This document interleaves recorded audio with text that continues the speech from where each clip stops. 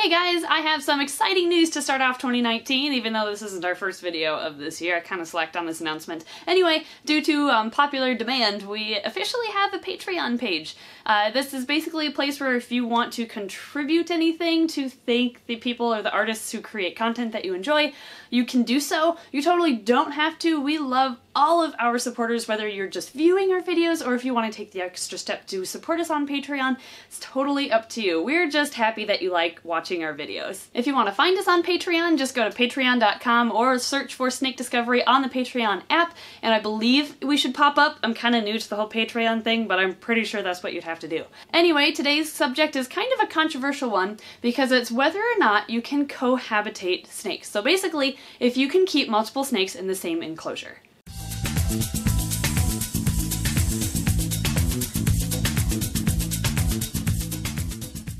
The short answer to this question is no, you really shouldn't keep snakes together. The long answer is usually no, but sometimes it's okay. So basically, reptiles, including snakes, are solitary animals for the most part. I mean, you don't look outside the window and see a herd of snakes slithering across a loamy field together. They live alone.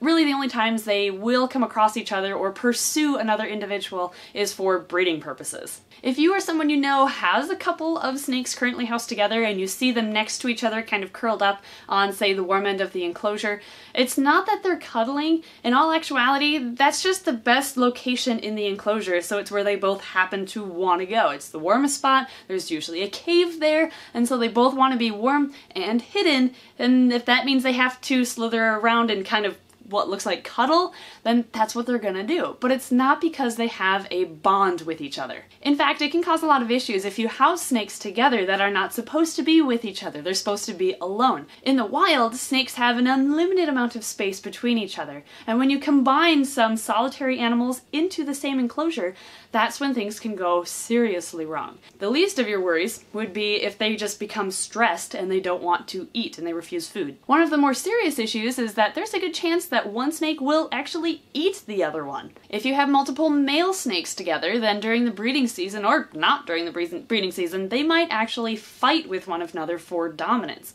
If it's a male and a female and it's breeding season, the male will usually harass the female to the point where she gets so stressed she dies or refuses food, or she may end up breeding prematurely. And if a snake breeds when it's too young, there's all sorts of other problems that can happen. These are just a few of the problems that may occur if you house solitary animals together in the same enclosure, but there's also lots of other issues that can happen too.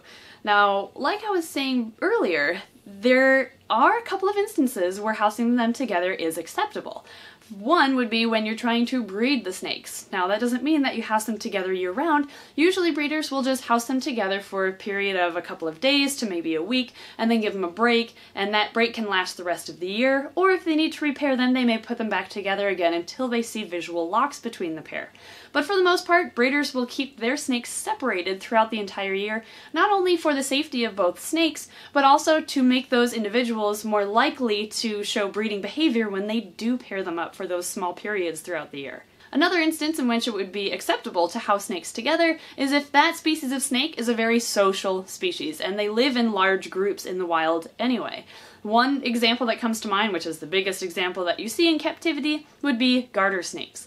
Garter snakes can be housed together given that they have a large enough enclosure, they have enough hides, and a large basking area so they don't have to compete for the best spot. Garter snakes, unlike many other snakes, actually, in my opinion, seem to do better if they're kept with at least one other garter snake, and you can keep them in groups as long as they're the same sex and roughly the same size, because you don't want any accidental breedings or squishing of little ones from bigger ones basking on top of them. Anyway, with my garter snakes, and in my opinion, it's best to house them together with other garter snakes because what I've found is that they are more calm. It's like they're used to the constant touching to another being, whether it be a human hand holding them or another garter snake touching them. It basically calms them down and makes them more handleable. I've found that keeping them together also makes them better eaters. I feel it makes them feel more secure. It's kind of the dither effect with fish, if you've ever heard of that.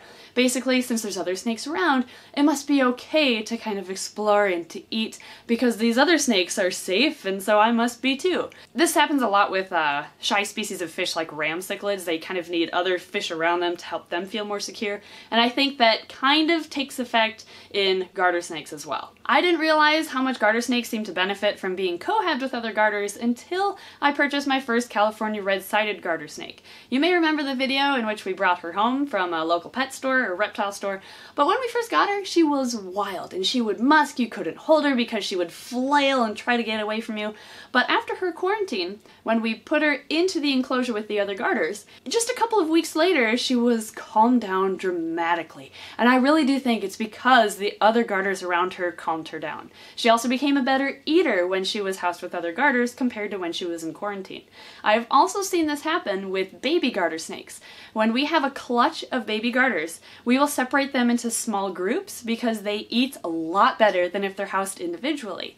This past summer, I can't say hatched, we produced a runt garter snake, and I did house her by herself because I was worried her larger, normal-sized siblings were going to squish her, but she didn't want to eat until I put one of the siblings into her enclosure, and then she started eating just fine. So seeing that difference is what really opened my eyes to the fact that garter snakes do benefit by being cohabbed with other garters. You can also house water snakes together. Not many people keep these, but if you do have them, you can house them together, and although I don't have them personally, I've heard that you can get kind of the same benefits of cohabbing those. And to top it all off, you can house garter snakes with water snakes. They do just fine. I've seen it happen many, many times. They eat just fine, they bask together, they don't mind at all. So those two specific species seem to do really well when they're kept with others, but for the most part, all other species out there are more solitary. Another exception to this rule would be fox snakes. It appears, I mean, not many people have them, so there's still some research to be done to confirm this, but it appears as though fox snakes can also be housed together, and that does, though, depend on your personal preference, and that's kind of your decision to make, because they are a species of rat snake, and rat snakes have huge appetites. So I guess if you want to house fox snakes together, my best recommendation would be to get two that are the same sex, unless you are purposely wanting to breed them, and have them be around the same size so that there's less of a chance of one eating the other. Make sure they have enough hides, enough of a warm area that they can both comfortably sit at to digest their food, as well as, of course, an enclosure that's big enough for the two of them in the first place. But if you want to play it safe, you can house fox snakes separately too. It's not like they need the other individuals around them to feel more secure like garter snakes tend to. One more thing to keep in mind with housing snakes together is that it's best to feed them in a separate enclosure because, you know, when snakes eat, they get into food mode, and that's when other snakes can potentially be on their menu, because snakes, they're cute, but they're not the brightest. So when I feed my garter snakes, I either move them into a separate enclosure, or I keep a very, very close eye on them, and I am there the entire process in which they are eating, and usually I hand feed them all of their food, just to make sure that nothing goes awry. I don't think garter snakes get into food mode as heavily as other snakes do, but I keep an eye on them just to play it safe. Before we wrap up this video, I do want to touch on lizards a little bit. Housing lizards together is, well, it really depends on the species. Some species live in groups in the wild, and those are typically okay to house together in captivity, given they have a large enough enclosure to comfortably house them all together. However, there are some species like bearded dragons that are solitary in the wild, and they should never be housed together, unless it's specifically for breeding purposes temporarily. I have seen so many bearded dragons that have nubbed tails, they are missing their toes, sometimes their entire foot they're missing, just because the other bearded dragon, having a strong feeding response, will see the toes as potential food, and they bite them off. Male bearded dragons are also very aggressive during breeding season, and they will physically fight. So bearded dragons should be housed separately. Leopard geckos, on the other hand, are very controversial. For the most part, well, most people will tell you that leopard geckos should be housed individually. And honestly, that is the safest route to go if you want to make sure that your lizard's going to be safe, and it'll be fine, and it'll feel secure and not stressed. There are, however, some people who can successfully house females together. That's because in the wild, females form kind of a dominance hierarchy where there is one dominant female and the rest are submissive to her. So in captivity, The only way it would work is if you had multiple leopard geckos together that were for sure females, and you had one dominant female and the other one or other two were okay with her being the dominant one.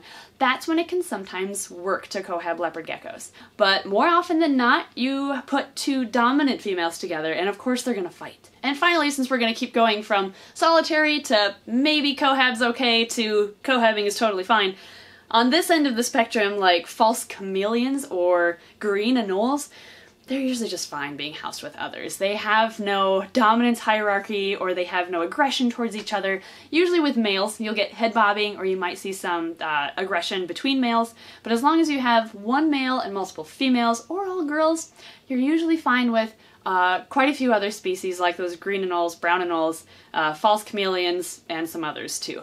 But obviously with over 4,000 species of lizards, there's no like grouping them into one category or another when it comes to cohabbing. There's so much variance between each species, so it's best to know the natural history and behavior of the individual species that you are considering housing with another. Basically, it all boils down to do your research and know how it acts in the wild so you can best replicate that in captivity. I hope today's video kind of opened your eyes to the whole subject of cohabbing reptiles together and when it's okay and when it is not okay. For the most part, it's not okay. This is, by the way, a tricolor hognose in case anybody was wondering. I just needed to have a snake to hold during recording. Anyway, thank you for watching. We'll see you next time.